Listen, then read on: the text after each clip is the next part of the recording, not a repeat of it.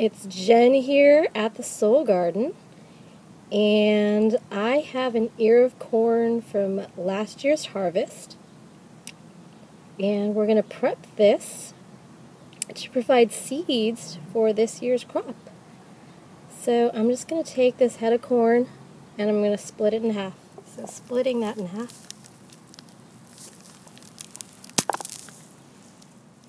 Taking off the seeds.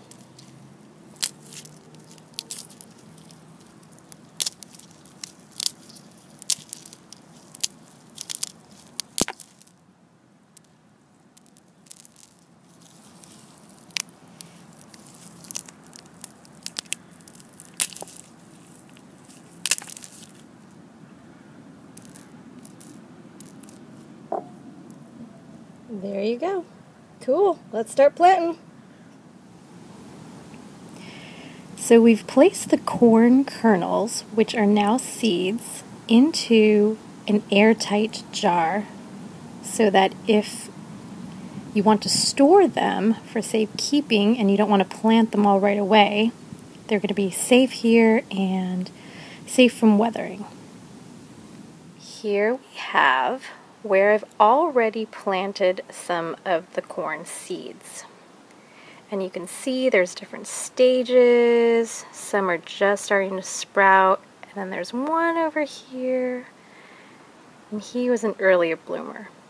So I'm just basically going to show you. You take one of the corn kernels and you basically want to plant it about an inch to 2 inches deep. So I go for about 1.5 inches. So I make a little divot with my finger into the soil. I stick it in there and then I pack the soil nice and tight. I'm not actually going to do that because I already have one growing in there.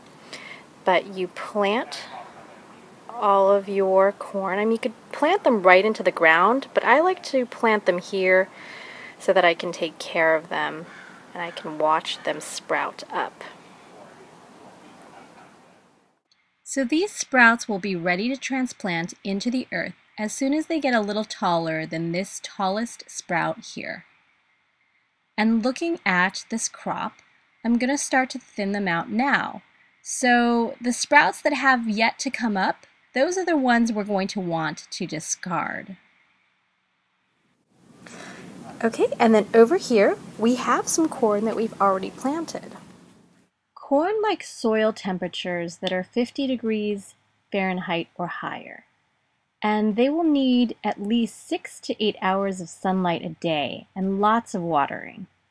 You'll also want to add a lot of good fertilizer into your soil, especially a lot of nitrogen. So planting legumes into the soil prior to this crop would be a great idea. It's suggested to plant corn a foot apart in rows 2 to 3 feet apart. But since we have a small backyard space, we've decided to plant them closer, about a foot or so apart in pairs, to help with cross-pollination. So you'll have to join us next time for another video in how to promote cross-pollination in your garden, since we're not quite at that stage just yet. But for now, we've decided to add some photos from last year's garden so we could give you some quick tips. Your corn will develop and flower. It will form male flowers on top that look like wheat, shown here. And then your corn will form the female part, which looks like cream or purple hairs. Unfortunately, this isn't the best image to show that, since we had already passed that stage when we took these photos. So you can help the pollination process along by pulling off some of the male pollen and placing it onto the female hairs.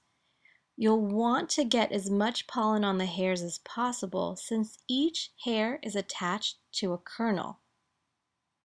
And that's what gives life to each kernel and has them plump up. So you'll want to get as much pollen onto those hairs as possible. And then they'll turn brown like you'll see in the tip of that ear of corn there. So check back in about 6 weeks or so, where we'll show you how we help cross-pollinate our corn. We're saying no to GMO corn. We've started a backyard revolution at Soul Garden Space. Join us by starting your own garden.